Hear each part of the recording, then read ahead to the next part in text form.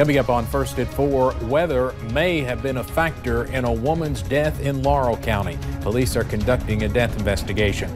And community members honor the life and legacy of Dr. Martin Luther King Jr. here in Hazard. Not one, not two, but 3 chances for some snow this week. Those details now on First at 4. Dedicated to Eastern and Southern Kentucky, this is WYNT Mountain News First at 4. Good afternoon, I'm Steve Hensley. First at 4, a death investigation is underway in Southern Kentucky after a 72-year-old woman was found dead outside her home. The discovery was made late Sunday morning. WYNT's Phil Pendleton spoke to police about why weather may have played a role in what happened to her. I am told that Glenda Smith lived here alone. This is the end of Fisherman Island Road in a very rural part of Laurel County. This is a lakeside community, a part of the county where not a lot of people live during this time of the year, as many of these are summer homes. A driver going past on Sunday morning noticed the woman's body in her driveway. Police say they called 911 and emergency officials and the coroner's office were called. Glenda Smith was pronounced dead and police opened a death investigation. There would have been some ice and snow in her driveway and the temperatures would have been well below freezing when she went outside. Police say it's possible she could have fallen when she was trying to get in her car.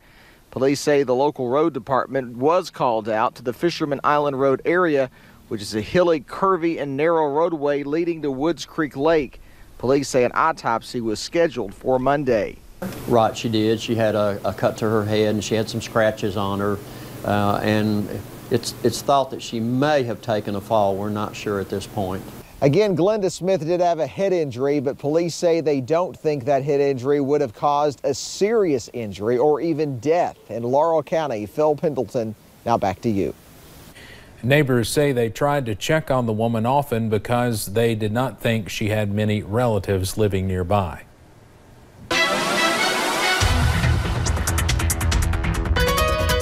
Well, the weather pattern looks active for this week, and snow lovers probably going to be a little excited when they see what we could be dealing with for the work week and even into the weekend. Let's take a look first at Pinpoint Doppler, because after a very active weekend, we are clear for once, and it's not only on Pinpoint Doppler, but on satellite and radar as well. Partly cloudy to mostly sunny skies, the big story, and I think that continues for us.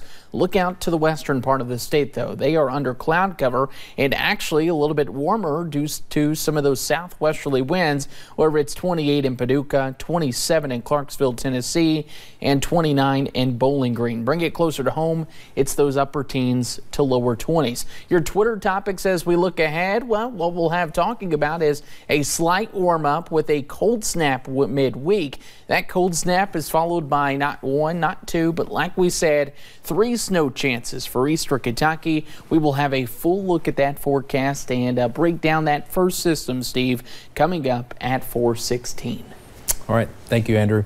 Known for his fight during the civil rights movement, Dr. Martin Luther King Jr. is being honored today by many who remember his dream and hope for peace and equality. Today, Hazard Community and Technical College celebrated his life at its annual celebration, the Unity Community Breakfast, followed by a march through downtown Hazard. WYMT's Taylor Upchurch was there and joins us from the newsroom with more. Taylor? Steve, today people exercised their freedom of speaking freely this morning at HCTC and of course enjoyed a hearty breakfast as they remembered the life of Martin Luther King Jr. But organizers say they never once forgot it was only possible because of the marches of the past. And though King was shot and killed in April of 1968, the legacy he left behind still reminds generations young and old of the progress made and the steps not yet taken. Guest speakers shared personal stories of family members who lived through segregation, and men, women, and children marched in honor of what King stood for, and most importantly, hoped for, which is unity. You know, it's cold, and I know a lot of people didn't show up today because it's cold, but nobody's training fire hoses on us. Nobody's attacking us with dogs. I think so often we take it for granted, the privileges that we have, especially people who look like me. I've never had to really even work that hard for anything. It's been given to me simply on the basis of who I am and the way I was born, and that's not true for everybody in this country, and I think it's important that we remember that. Organizers say more than 170 people came out to honor Martin Luther King this morning at the Unity Community Breakfast. Steve. All right, thank you very much, Taylor. Martin Luther King III says the country is in chaos. The son of Dr. Martin Luther King Jr. and his family took part in events at the Washington National Cathedral yesterday. Dr. King gave a Sunday sermon there on March 31st, 1968, the last Sunday sermon of his life. He was fatally shot days later in Memphis. Half a century since that fateful day, his son says the country is still facing some major problems. Ask the question, where are we in relationship to realizing the dream? We're more divided right now than we have been in a long time. King also said the country has to do better with the immigration crisis at the border. This year's Martin Luther King Jr. holiday is also the 31st day of the partial government shutdown. At events marking the day, Democrats bashed the shutdown, while President Trump tweeted his frustration with them. CBS's Nicole Killian is at the White House, where the president is back after a brief visit to the Martin Luther King Jr. Memorial. Around the country on Martin Luther King Jr. Day, Democrats continue to blame the president for the ongoing partial government shutdown, now at day 31. He is now holding the American people hostage over a vanity project that he calls a wall. Freedom, equality, not a divisive wall. Over the weekend, President Trump offered a proposal to end the impasse. His deal includes a 3-year extension for the Dreamers and recipients of temporary protected status in exchange for $5.7 billion to build a border wall. Democrats have already rejected it. Morning. Today, the president made a brief visit to the Martin Luther King Jr. Memorial in Washington, where he laid a wreath and ignored questions from the media about the shutdown. Come and talk about the shutdown at all? Anything to say about Democrats rejecting their deal? President Trump has been active on Twitter, praising the economy and calling federal workers patriots. About 800,000 have been working without pay or furloughed for a month. Many of those federal workers are turning to food banks. TSA callouts hit 10% of its workforce Sunday, leading to lane closures at some airports. Those impacted by the shutdown will miss a second full paycheck if the government is not reopened soon. Nicole Killian, CBS News, the White House. Congress will be back at work tomorrow after both chambers canceled the planned Martin Luther King Jr. holiday break. Senate Majority Leader Mitch McConnell plans to offer legislation based on the president's deal tomorrow. Senator Kamala Harris, who you saw in that last story, says she is running for president in 2020. The California Democrat says she plans to fight what she sees as the injustices of the Trump presidency. She made the announcement on Good Morning America. Harris's campaign released a brief video on social media as well. Her official campaign kickoff will take place next Sunday in Oakland, where she was born. There is a push for hate crime legislation in Indiana. That is one of the 5 states without any sort of legislation in that area. The FBI reports hate crimes have increased greatly during the past few years. That is why supporters say it is important to get these laws on the books.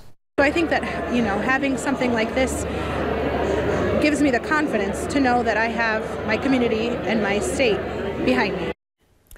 The state's governor, Eric Holcomb, says he supports the hate crime legislation. An Alabama police officer is dead after a confrontation with a suspect over the weekend. According to the Mobile Police Department, Officer Sean Tudor was doing follow-up work on an investigation yesterday when he was shot and killed. The department's website says the 30-year-old officer joined Mobile Police in 2016. The following year, he was honored as July's Officer of the Month. Tudor is the 5th U.S. police officer to be shot and killed in the line of duty so far this year.